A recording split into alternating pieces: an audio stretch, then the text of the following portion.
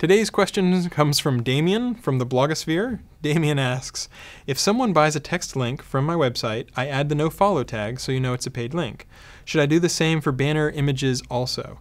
In general, whenever you're talking about banner ads, the vast majority of those are sold via ad exchanges or various advertising networks, which already will do block out bots because they don't want bots crawling their banner ads. They don't want they don't want bots messing with their impressions or click counts or anything like that.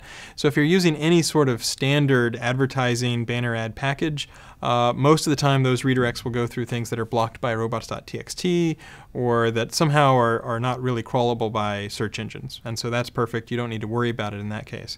If you are directly selling a link yourself, and the only difference is one is an image versus one is a text link. If someone paid for it specifically, then yes, I would put a nofollow on the link even if it's an image link. But again, for most cases, Google handles the typical banner ad and all those sorts of stuff very well so that they don't flow PageRank and things are handled appropriately. And so if that's the case, then I wouldn't worry about that situation.